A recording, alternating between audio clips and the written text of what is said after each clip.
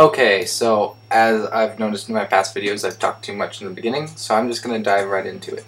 This is a subtractor. It's the other half, well, not technically the other half, because there's a lot of ways, there's a lot of parts to an ALU, but these are the two I'm going to be focusing on my series, the adders, which are right now over there, and the subtractor, because, well, now I might be a little slow at the subtractor because I just learned how to do this today. My computer does not use Subtractor. So let's begin. First of all, you need a NOT gate.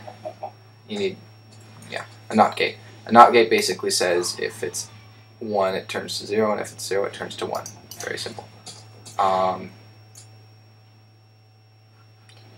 So just go like that. And then that goes over there, and, oh crap, I don't need you. That goes there, and that will be our thingy.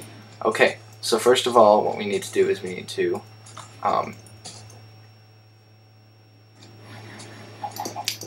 make 3 AND gates and put all the combinations in. It's actually pretty simple. I haven't found a way to make this smaller than it is. It's at this point pretty huge, but it's way simpler to build and way easier to memorize than the other one because there's patterns to this one, while the other one is pure logic, and logic can sometimes be tough. Okay, so this goes down. I don't care about this. So I can just run this past like that. First of all, we're going to go. So basically the idea here is you are running a few, you have these 3 inputs here, this one, and this one, and you need to run them through all possibilities of AND gates. So basically, if you have 3 numbers, and you're dividing them into 2, 3 factorial divided by 2 factorial. This is 6 over 2, which is 3, so there are 3 different combinations here that you can do. Yeah, that's basically it, actually.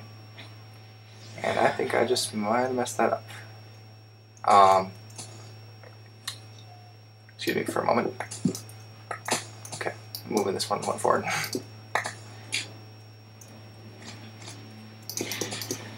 Okay.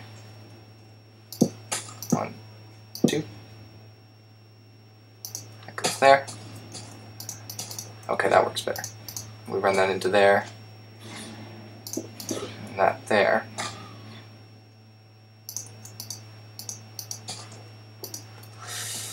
Okay, so we have that running into there.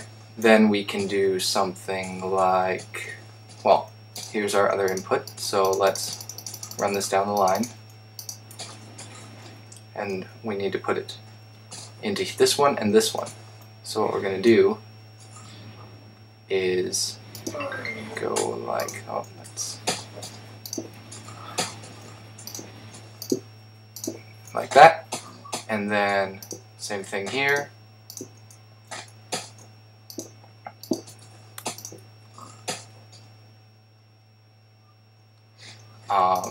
Run.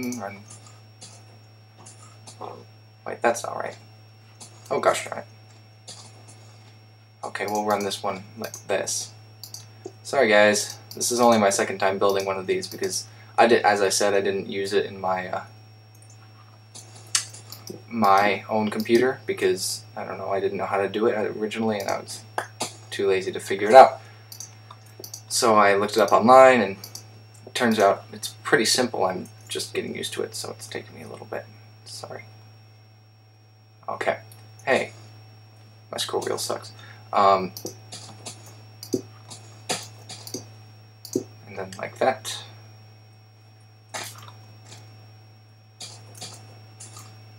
And 1, 2, 3, 4, 5. Okay, so we have this, and what these are going to do is this is going to go into a NAND gate. or no, not an AND gate, an XOR gate. Yes, an XOR. And we built those in the last one. Oh, actually, we built 2 of them in the last one, and we'll be building 2 of them today. So it's just like that, and then you put redstone here, here, here, here, here. And the places I noticed that I forget to do them is here, here, and here. So remember those spots. Then we run that out, and we run this down here, run it over to there, and then we build another XOR gate. And trust me, you're not going to be as fast the original time you're building all these gates. You'll get used to it. Oopsie. See, even I fuck up a lot too. What's my time? Hopefully I'm not over 10 minutes, because this is going to get boring if I am. Okay, run down there, and over there, and then there. And so that is output 1. So that's the subtracted number, basically. And now we're going to do an OR gate. And you know, what you may be thinking to yourself is, can't you just do an OR gate by combining all the inputs together in one spot? And I'd tell you, well, yes, you can. But the problem with, come on. The problem with doing that is, Jesus. The problem with doing that is it makes it so those lines can't be used anymore. Basically, like, if you have a NOR, if you don't have this gate here, if you just do an OR gate with them all together, the trail goes backwards, and it's just, you know, it doesn't actually, in this case, it doesn't make any difference, but it's a good thing to just try to avoid. Okay, now I'm going to install some repeaters because they're necessary. I don't really know exactly where to install them, but I'll give it a general idea, and I think I'll be fine.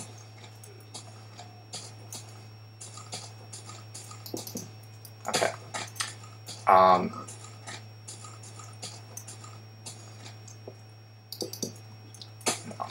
The thing about repeaters is they take a long time, so you don't want to use as many. You want to use as least as possible. Okay, so this is going to be the minuend. This is going to be the subtrahend, and this is going to be the borrow. In case you didn't know, the minuend is the first number, the subtrahend is the one you're subtracting from, and the borrow is you cross out the number in front of it and put the one next to it, and then carry the one over. And this is the borrow out. If it's on, it's saying that it's borrowing from the number in front of it. That's hard to explain, but it's basically like this is saying that you need to cross out the number in front of it and mark it one less down. And this is the answer. If it's a 0, that means that number is 0, and if it's a 1, the number is 1. If you want to really understand this, I suggest you, oh crap, it's getting dark. 1 second. Like I was saying, if you want to understand this, I suggest it's actually really simple and easy to learn, much easier than base 10 subtraction, which is what we do. And other than that, you just have to trust me. Okay, so minuend is 1. So 1 minus 0, and you're not borrowing anything, so effectively minus 0. So you're not borrowing anything because it's 1, and you're not, yeah, and the output is 1. Now let's say we're doing 1 minus 1. We are not borrowing anything because we don't need to, because it's 1 minus 1 equals 0. We're not doing negative numbers here. And the output is 0 because it's 0. But if we're saying, okay, given this situation, let's say we had to borrow from the last number, so our number is 1 lower. So what we're basically doing is borrowing here and telling it that it's been borrowed from, so that means we need to mark that. And that's basically minus 1 again. So it's 1 minus 1 minus 1, which is negative 1, but that doesn't work. So this is going to tell it we're borrowing from the number in front of it, if that makes any sense. So we're putting that little slash through it, making the number 1 increment lower, and then moving the 1 over. So so that's 1 minus, so that means you have 1, 1, subtract a 1 from that, no wait, something like that. But then it's like 3, basically. I hope that makes some sense. It's that sounded weird. I hope that makes sense. It's kind of hard to explain. Like I said, if you want to understand it better, learn binary subtraction. Just do it on a piece of paper. That's how I figured it out. And then it made sense. So I hope this is helpful. I'll be moving on to RAM next week, or whenever I get to this. Okay, thank you. Bye-bye. Oopsie, wrong thing. Stop recording.